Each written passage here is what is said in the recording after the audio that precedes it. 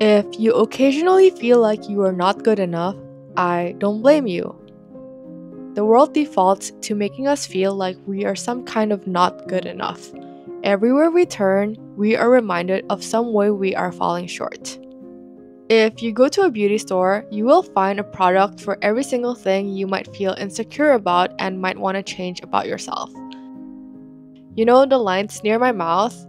The other day I learned that it is a sign that I am aging early, and there is a slightly non-invasive procedure that can fix it. The default of the world is to make you feel like you constantly need to improve and change something about yourself. So, if you sometimes feel like you're too much or not enough, I don't blame you.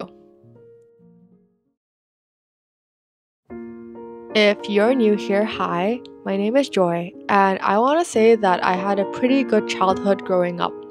I love dressing up, wearing pink, and buying cute things for as long as I can remember. I was the girliest of girls, and honestly, to this day, I still kind of am. But the girliest thing about me was probably my taste and my attire, because my interest and my personality was anything but what you might consider conventionally feminine. I loved competing, I loved math, I loved soccer, I loved debating, and I also wasn't the type who would hold my thoughts quietly. Growing up, I was very lucky to be blissfully unaware of society's expectations or the idea that I needed to fit into a certain mold. And then I went to college, and pretty much that changed overnight. Suddenly, expectations, whether it is about how you are supposed to look or what you're supposed to do with your life, became ever so pronounced. College was the first time where I seriously struggled with my identity.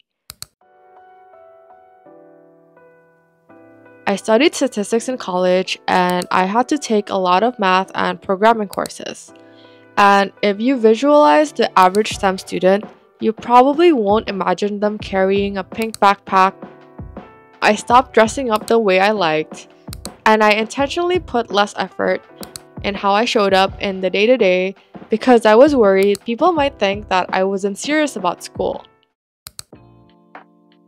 When I was around other girls in college, while I could bond over the initial conversations, there was a period when I struggled to fit in beyond that. It felt like I was too strong-willed, too outspoken, and too blunt, and we just didn't have a lot of common overlapping interests.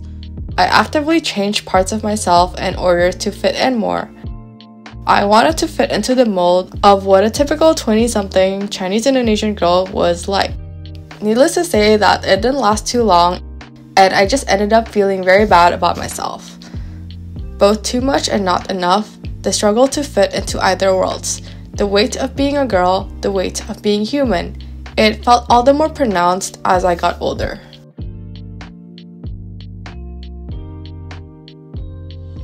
Society loves to place us in boxes and make assumptions, where if you're a girl and you had grand aspirations for your career, it meant that you don't care about having a family. Or if you had big goals in general, it meant that you were cruel and difficult and cold. Or if you had a pink backpack and red nails, you lack grit and you simply just do not have what it takes. All these boxes, all the things people keep telling you what you should do and shouldn't do, it's kind of exhausting. In my early 20s, I want to say that I didn't know myself very well, or at least I wasn't as confident or comfortable with myself. So I listened to what a lot of people had to say, a lot of what people told me I should and shouldn't do. I ingested their truths as my own, felt the need to even dull parts of myself, my personality, in order to fit in more. That made me hold back from dressing up the way I wanted to, talking about the things that made me happy and excited, or putting off things that I genuinely wanted to pursue and instead do things that were quote-unquote more normal.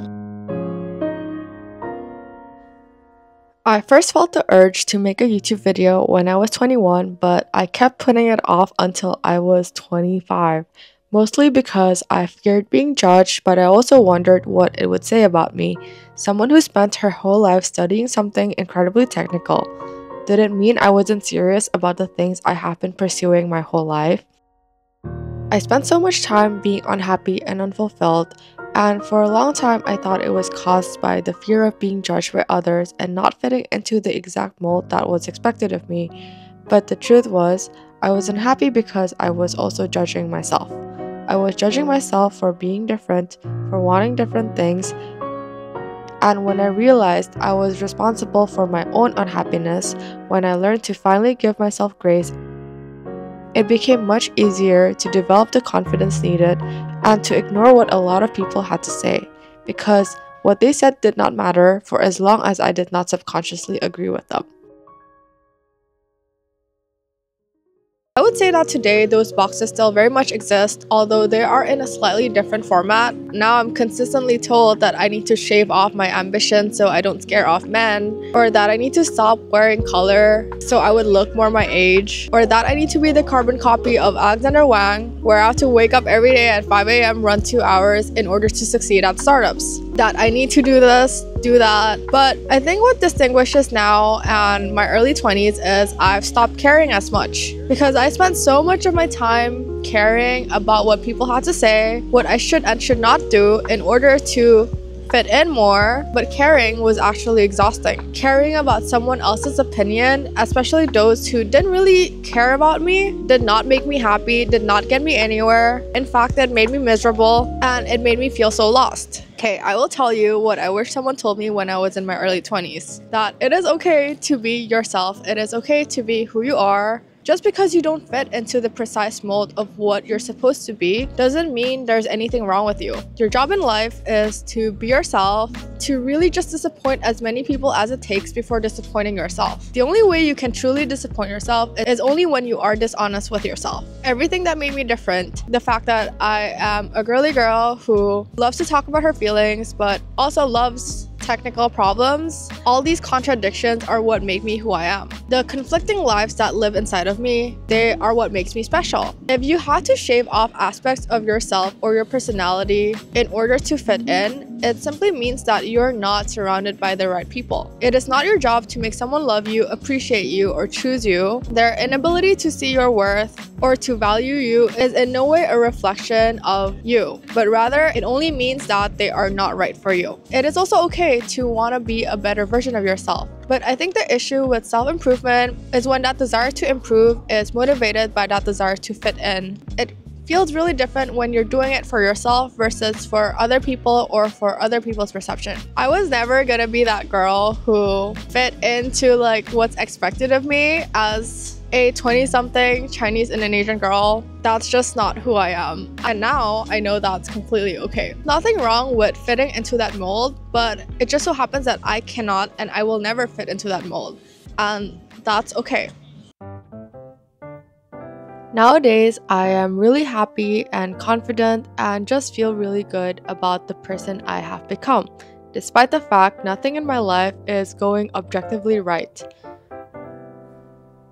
Now, I'm at a point in life where I will never let anyone tell me that I cannot do something. But I was once the girl who let her boyfriend tell her that she was too much for talking about her feelings or that starting a YouTube channel was a stupid idea. For so long, I dulled my personality, but no more. It took me a long time to realize that my dream to one day raise a Series A and do all these things while writing in my journal, making videos, and maintaining a lovely Miffy collection instead of rock climbing or hiking on weekends or going on a keto diet was precisely what made me special. Because there's no one else like me in this world. In a world that's constantly telling you to do this and do that, resisting, remaining unchanged, being yourself, accepting yourself for who you are is the hardest thing you can do. But in a world where tomorrow is not really promised and all we have is right now, this very moment, it feels like the only thing you can really do.